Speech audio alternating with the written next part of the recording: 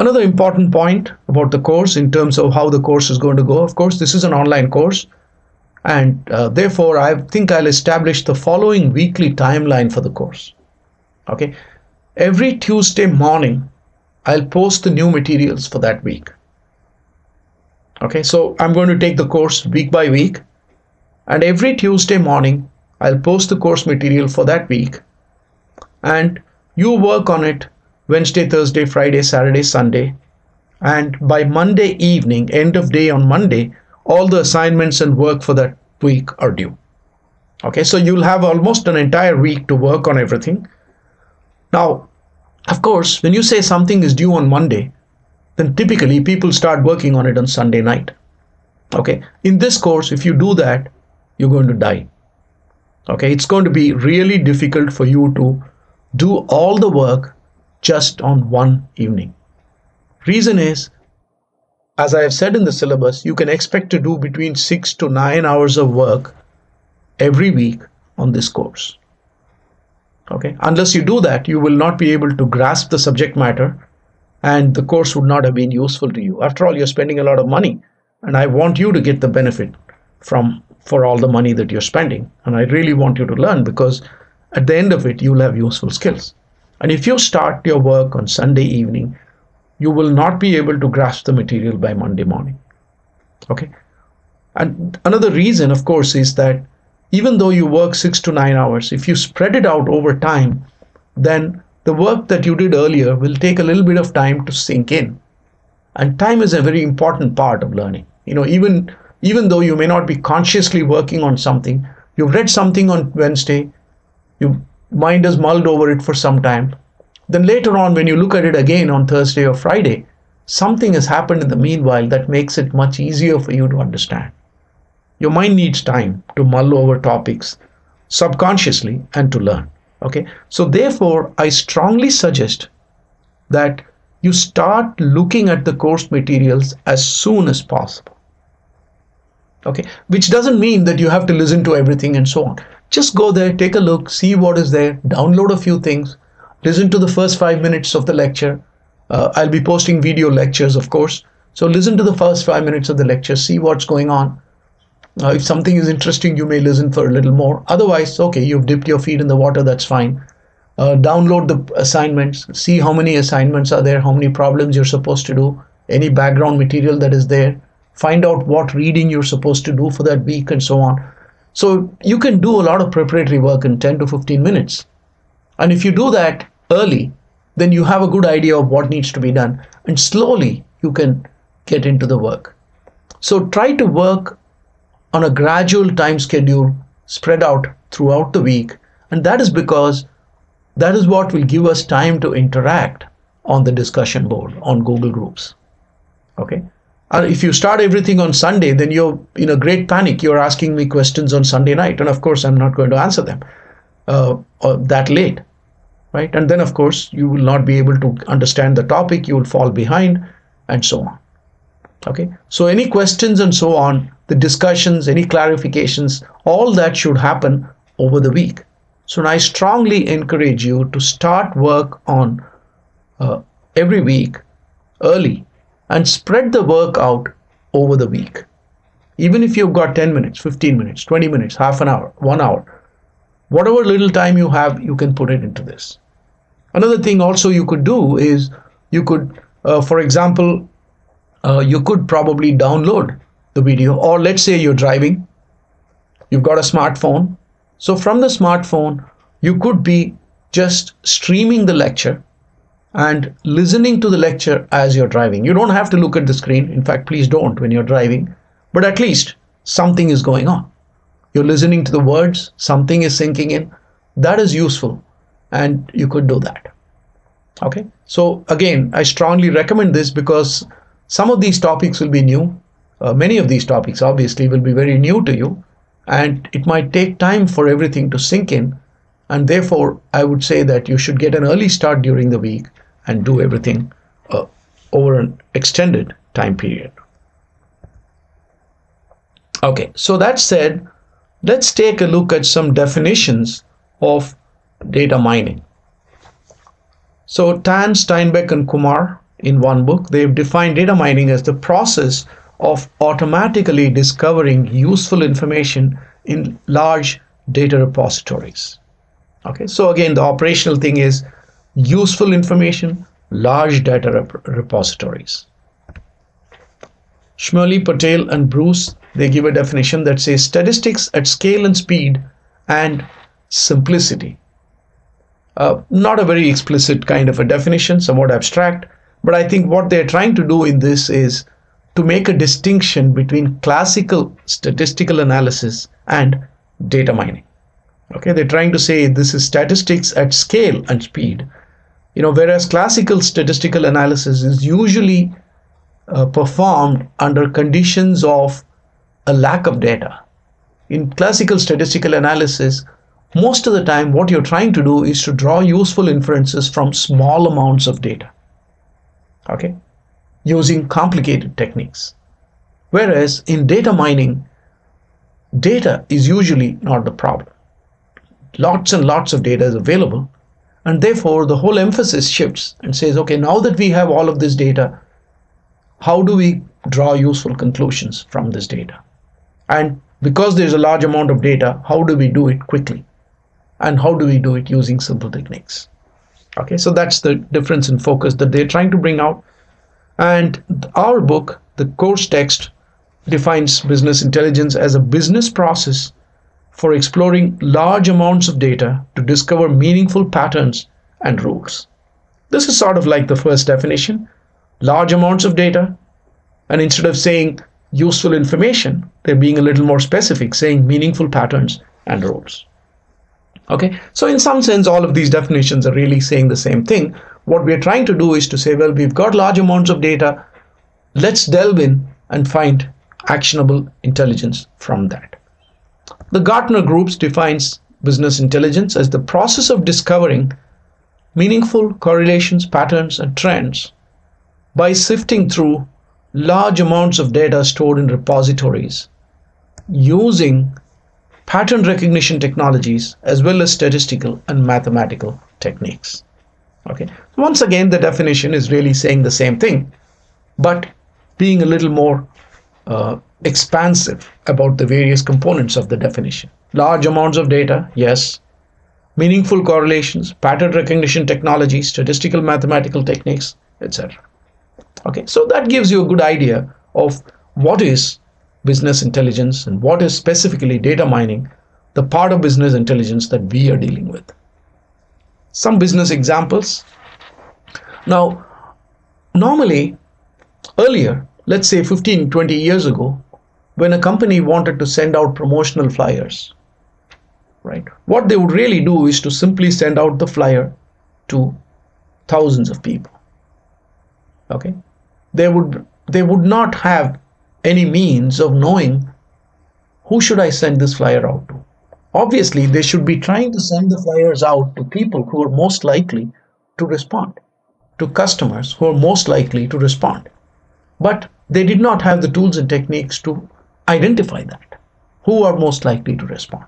They didn't know that, right? After all, let's say you have money to spend to send 10,000 brochures. That's it. Your budget allows you to send out only 10,000 brochures.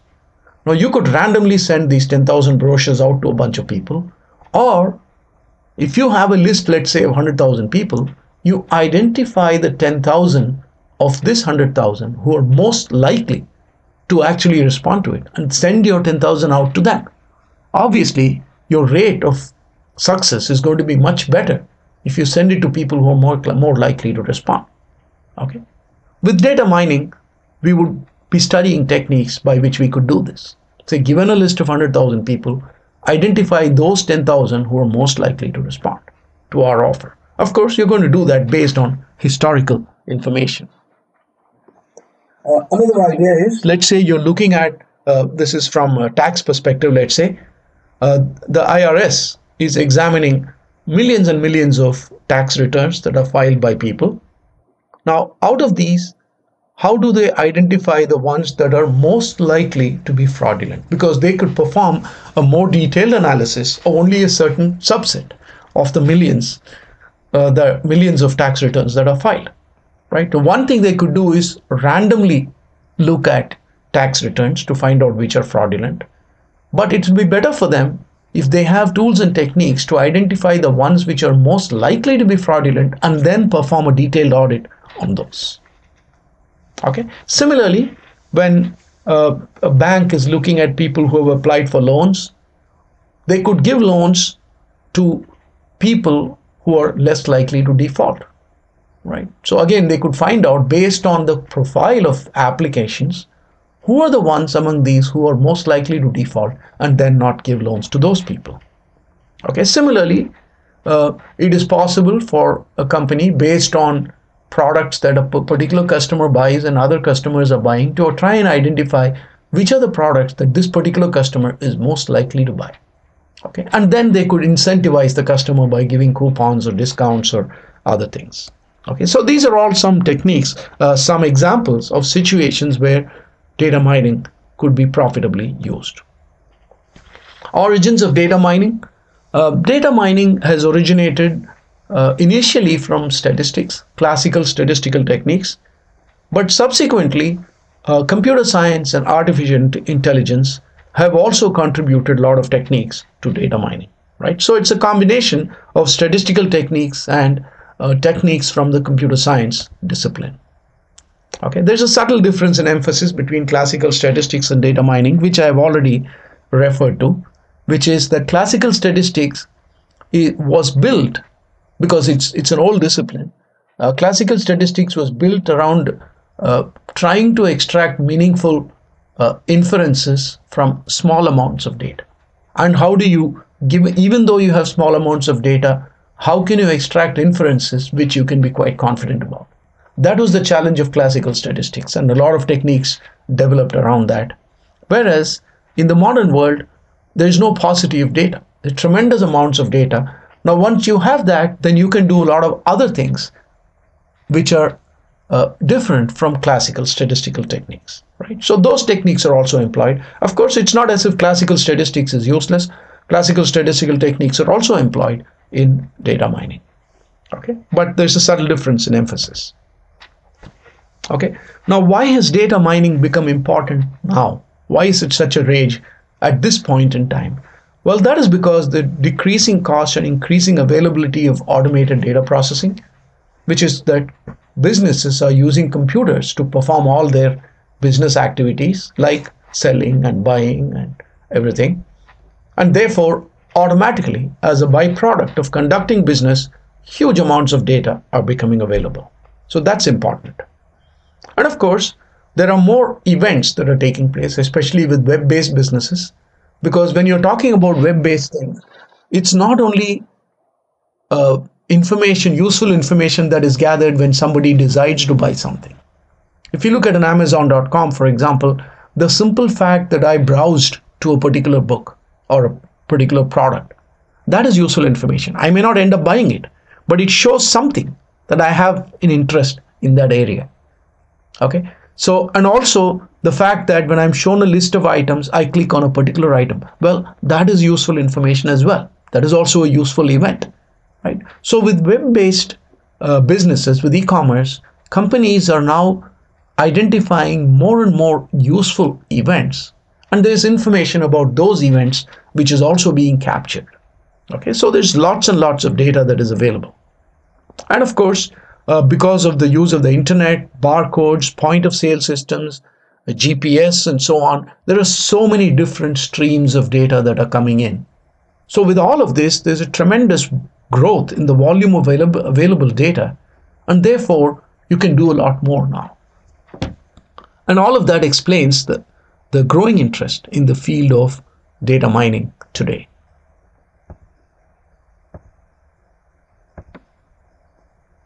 For example, in 2003, Walmart captured 20 million transactions per day. And data mining is different from data retrieval, right? Retrieval is when you're just retrieving some information, either direct information or computed information, right?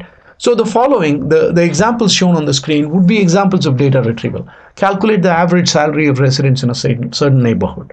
or use a search engine to find the coordinates of a long lost friend. That is not data mining. Okay, that is just data retrieval. Just because you're retrieving some useful information from a vast amount of stored information, that doesn't mean it's data mining. In data mining, you're trying to look for patterns. So for example, certain items seem to be more popular at certain times in certain parts of the country. Okay, so there what you're doing is you're looking at all the sales information and you're trying to identify some underlying patterns. Okay, so the word pattern is very important. It's not just a matter of retrieval but of individual pieces of information. It's more about identifying underlying patterns, because with patterns you can apply the pattern to make useful decisions, to make many useful decisions. Okay, or set of customers for company X can be classified into 5 different categories. Okay, so you've got lots of customers, you've got 10,000 customers, but broadly speaking there are only 5 different groups. So it's useful for you to identify these 5 groups, and therefore whenever you find a new customer who falls in one of these groups, then whatever properties you have identified for the group now apply to this new customer, right? So it's actionable information or a pattern which you can apply to make lots of future decisions, as opposed to just information retrieval which is valid for that particular piece of information alone. Okay, so data mining is different from data retrieval. Okay, can you think of anything that you did recently which resulted in data that possibly along with similar data from other people could be mined for valuable insight? Okay, anything that you did recently. Okay, let's say today. From this morning, is there anything that you did which resulted in data stored somewhere that could be mined for valuable insight? Okay, I would suggest that you take a couple of minutes, pause the video here, write down something, and then continue with the video. Now, in the following slides, I've given some examples of things that I did which could potentially be used for data mining for valuable insight. For example, this morning I used Blackboard for doing various things. Now, it's possible that the company that is hosting Blackboard for Seton Hall can use information about how many users logged into Blackboard at certain points in time during the day. So at the time I used Blackboard, there were obviously other people using Blackboard as well, right? They could use this information of how many people were using Blackboard at various points in time, and they could then determine how many servers to keep online at different points in time. Okay, so they could use that as a way to balance their resources through the day. At maximum peak they may require, let's say, 100 servers, but that peak may occur only at certain points during the day, and most of the time you may not need even 25 servers. Okay, but they will know this only when they look at usage patterns. So my using Blackboard, my logging on to Blackboard at some point in time is one piece of data which, combined with everybody else who used Blackboard at that point, can give useful intelligence to this company. Another point might be they can correlate demographic information about me, for example, if they have it, my age, my educational background, which part of the country I am accessing Blackboard from, and then they could correlate that to the features of Blackboard that I'm using, right? For example, let's say I used discussion boards, okay, whereas some other people may not have used the discussion board feature or some other feature, and they could then see what kind of people are using what kinds of features.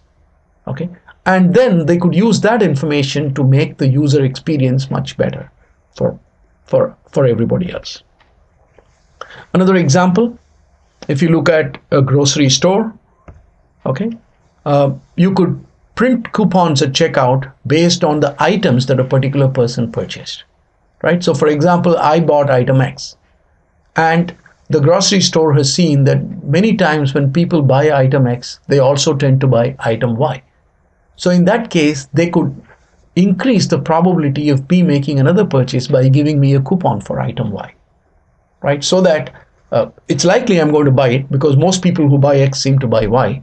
I haven't bought it on this occasion, but by giving me a coupon, they're trying to attract me to buy that item maybe right then or a little bit later, right? Or also when they find that certain items are bought together, people who buy X are all the time buying Y. So within the store, they could put items X and Y close together so that you pick up X, you also have a tendency to pick up Y at that point. Okay, so again, that information is useful. Or they could send promotions to people based on demographics. They could analyze, I went and bought something. So they've got my demographic information through my loyalty card. I have a ShopRite card. So they know that I have certain demographics. This is the kind of purchases that I've been making. So based on that, they could send out promotions to people with certain demographics for certain kinds of products. Okay. Now, in data mining, we generally talk about two different types of techniques: predictive techniques, descriptive techniques. Okay. Predictive techniques are techniques where you're trying to predict something. For example, what will be the price of oil 2 days down the road? Okay, so that's a predictive technique. Or alternately, is this person likely to accept my offer for a particular product, right? Or if I mail out a credit card offer to somebody, what is the probability that person will accept it?